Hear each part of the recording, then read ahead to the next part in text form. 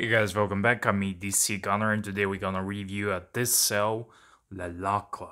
And this is the older version with the 775 all movement. And these days, I call this the better version because these days they are putting the new movements, which are they're okay. It's a chronograph. It's in-house chronograph technically, but I don't like it, and watchmakers do not like it. Has a lots of plastic parts and whatnot, and general, I think the older style to sell with the 7750 movement, Valjoux, no nonsense, rugged movement, plenty of parts available is a better option. And when I see these watches, I will always pick them up. But I picked up two watches actually today. I picked up Tag Heuer, and I might become as well the AD for Tag Heuer. Just want to show you the tag, and then we will move on to the review. And I like this nice leather pouch. Here it comes with manual, warranty cards, instructions, and whatnot. But I like it overall. It's a nice quality. And inside, what you gonna guess? It's another Formula One. So, okay, it's another Formula One, and this is a quartz one. I have another one. I had one. Now I have two, and I'm not gonna be like the rest of the reviewers to piss praises on this watch. I bought that watch to sell because I want to make money, and you can make money on used tech wares. That's one thing. You can definitely make money on used tech wares. But I just wanted to show you, this is a quartz piece. It retails around $1,000, and it's a good buy for $500. Whenever you see it on eBay or somewhere else, you can get it. I got it a bit under 500, so I will definitely make some profit there. And I have two. I keep one as a beater. It's a good quality watch. It has a nice bracelet. The band is a bit lesser quality. On a Longines Conquest is better. And other than that, it's a fantastic watch. 200-meter water resistant, screw down crown, nice bezel action. Also a very sporty watch. Looks good on the wrist, and it's been the first watch for so many of you guys.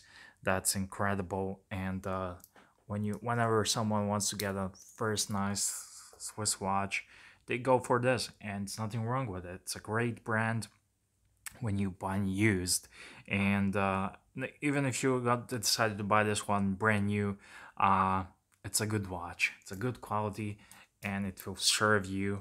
If you're a one watch guy, don't need something fancy, this is great. So, but we are not here to discuss Tag Heuer because I already did a review of this watch, so I'm gonna put it here to look nice. I did a review of Tag Heuer Formula One, and the review is, just do a search on YouTube, edcgunner Tag Heuer, and you will find it. And you can do a search for any brand. I'm pretty sure I have a review. So, moving on to the Tissot. I bought these two together from the same guy, and I was thinking I'm gonna flick them fast, do a review, because that's what I do. I don't bullshit you around. I bought this watch because I like it, and the sponsors paid it to me, and then I sell it afterwards because I'm not wearing it that much. So, however, this is a rose gold Tissot Le Locle with 7750, and I thought this one I'm not gonna like it, but I do like it, and I'm seriously considering of keeping this one. Why I like it? Well, I like the rose gold, and if this was yellow gold, it would be no. But this rose gold and the gold and the black dial surprisingly works for me. I don't know why. I know it's a crime to have gold plating, but this is not a gold plated. The modern ones have the chemical stuff, electrolyzes or something like that. So they do it chemically, just dip it into the water, and it takes the color, and it will not wear off as easily. But forget all that. I like the watch. I think this watch is very nice. Let me just give you a quick measure. It's a big one. It's 42 mils without the crown. Lug width is 20 mils, and it tapers down. The bracelet tapers down. You can see this is the original bracelet. It has a wear and tear on it, so I'm gonna replace it, but it has a nice buckle and butterfly style buckle that tapers down to 18. On the case back, the bracelet, the band, leather band, wears off, and that's why I always recommend buying watches on a steel bracelet. And if you like it, then you can replace it with a leather aftermarket band. It will be much better idea. So you can see the rotor on this moment has a little bit of a decorations, the stripes. Other than that, it's a basic off the shelf ETA movement, but it's on 750 much better again.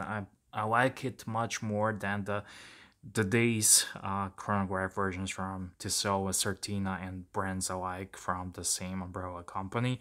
Yeah, but this is older LeLocle.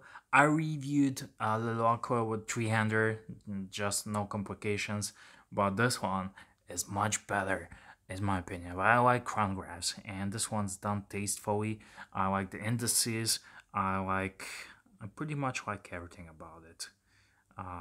It's very nice, strong pusher, sign crown as this always does. T octagonal pusher. Well, they are not round, this pushers, so what kind of oval shape pushers. And overall, love the watch. I think on the used market, great buy. Let me just quickly give you a wrist shot. So on the used market, it's a great buy. I recommend to you. I see a lot of you guys buying Dan Henry quartz chronographs or something of that stuff, of that nature. But if you're not afraid to buy a used watch, I got this one used. It's preserved, it works correctly, everything's fine, and any decent watchmaker can work on 7750, so no issues there.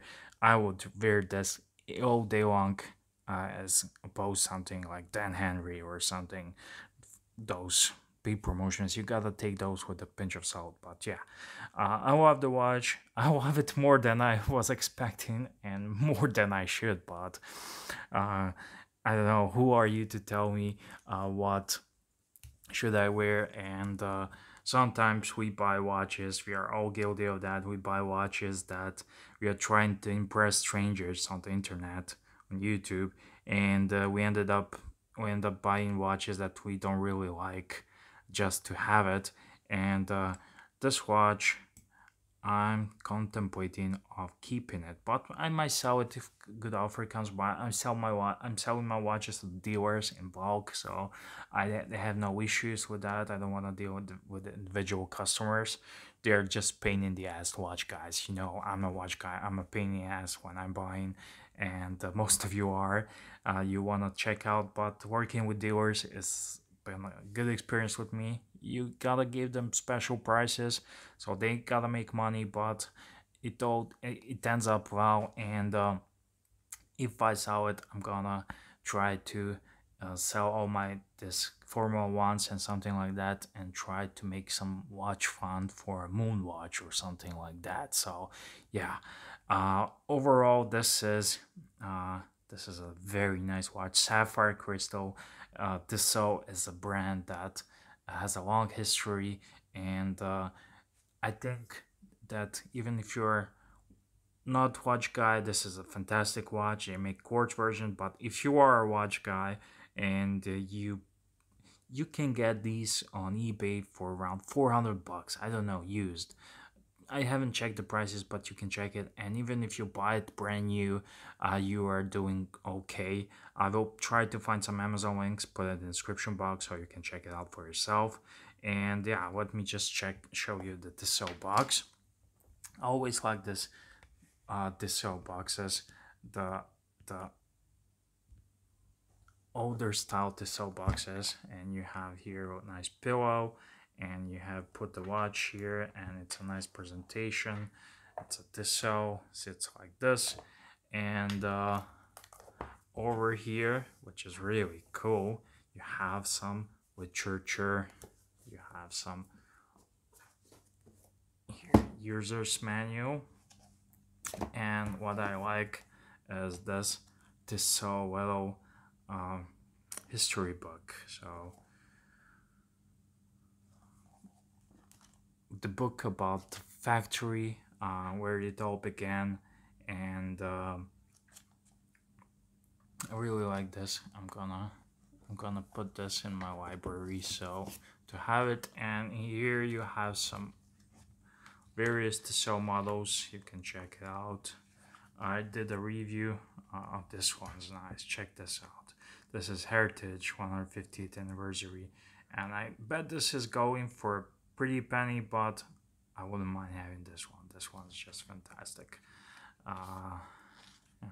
Some ugly watches also, especially watches like this. I'm not a fan, but overall, you can see lots of these models. So T-touches and everything in between. So yeah, that's it. I'm edcgunner signing out. This was LeLocle Tissot review. And I gotta tell you, I'm enjoying this watch.